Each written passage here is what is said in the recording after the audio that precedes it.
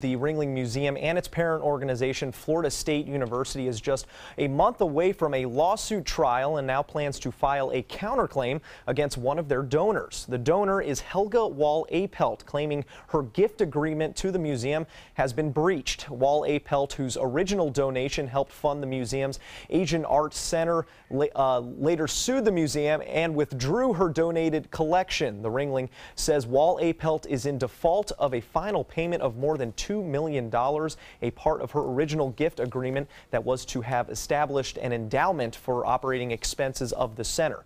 If filed, the counterclaim will be heard by a judge on February 7th.